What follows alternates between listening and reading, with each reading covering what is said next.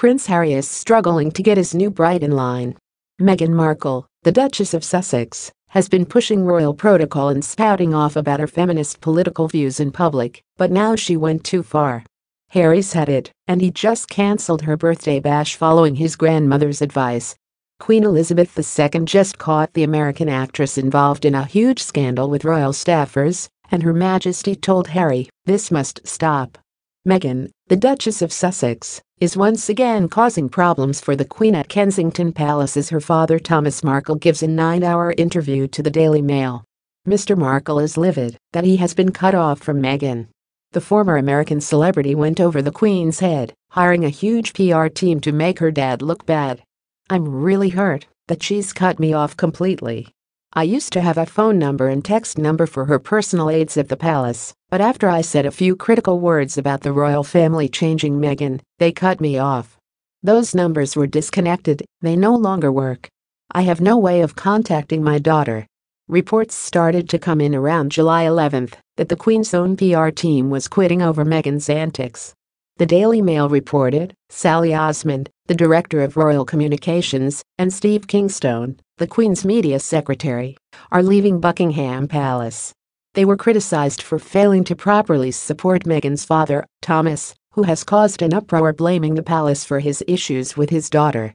The truth is that the Queen's PR staff were livid over the way Meghan took control of the situation with her father, and it's now a continuing scandal.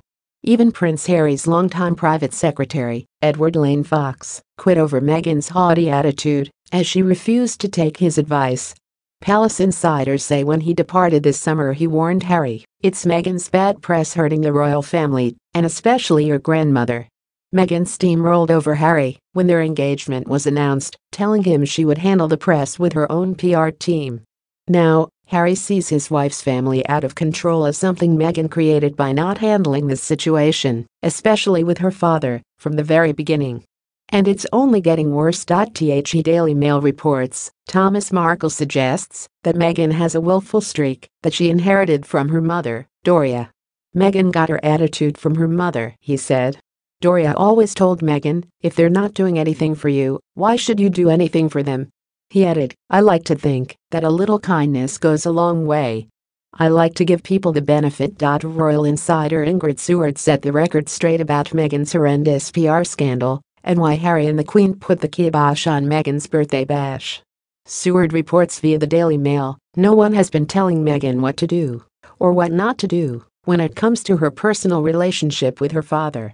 Seward continues, "The Queen does not intervene in family matters, although she might wish she had done when it came to the breakdown of her son's marriage to Diana, so it is up to Meghan how she chooses to deal with her relatives." Which brings us to the Duchess's birthday on August 4th. Last year, Harry whisked Meghan away to Botswana in Africa for a romantic birthday getaway. Since she was not officially in the royal family last August, a big palace birthday party was not in order. But this year, royal insiders like Ingrid Seward are reporting the Queen and her grandson Harry are on the same page when it comes to his new bride's birthday. There will be no royal birthday bash. Of course, to thwart rumors of this latest royal smackdown of Meghan, Prince Harry will be standing up as the best man in his good friend's wedding on August 4th. But Kensington Palace says no comment when asked if Meghan's birthday will be celebrated on another day. This is how a good PR team works when covering up a royal scandal. The Queen put her foot down hard on Meghan following the Duchess's public support of abortion in Ireland.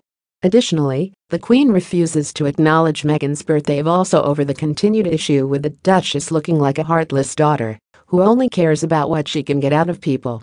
Other PR disasters of Meghan's making includes her urging Harry to stop hunting, a passion and tradition with the royal family. Palace insider Jill Cooper also weighed in on the Duchess banning Harry from eating meat since she's a vegan. Cooper said, "Harry's a lovely, hunky man. You shouldn't put men on diets. I think that's awful. I don't like correcting people, do you? I want him to be our Harry, as well as her Harry. He's a good boy who desperately needs a loving atmosphere." The 92-year-old Queen doesn't need the headache of worrying about Harry's wife running around causing scandals and bad press. The monarch told Harry, "This must stop. Luckily, it looks like her grandson is siding with Her Majesty and giving Meghan a nasty surprise for her birthday. No big party, not even a mention of it in the press. The former American actress can either get in line and listen to the Queen's PR people, or she'll be missing more than just a birthday bash next year.